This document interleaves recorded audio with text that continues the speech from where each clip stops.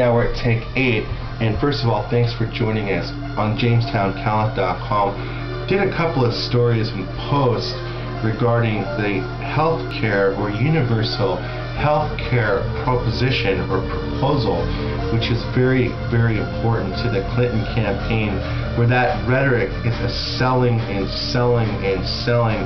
And I'm not sure exactly who we're voting for going Clinton. So Obama, one of the only reasons why you are popular is because the other candidates have been so unpopular.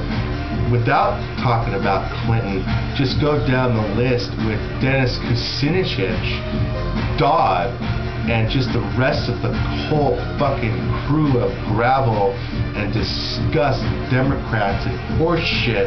How fucking Ann Coulter could go from writing books about being a fucking Republican now going to support Mrs. Clinton when she didn't read the fucking paperwork as Senator of New York, sending people out to war when she could have done it in a different way, at least read the paperwork, although authorizing it. Some of the things that you guys haven't talked about at all in big media, because it sounds like you guys are now trying to rig the election coming down to McCain or Obama and Clinton, but you're all not sure how the UFO factor is going to be fitting in here and all the horse shit fucking censor NBC kind of reject fucking news media. Tom Brokaw lying through his teeth in his bullshit fucking books and his voting ideas when he hasn't had a fucking idea since 1968.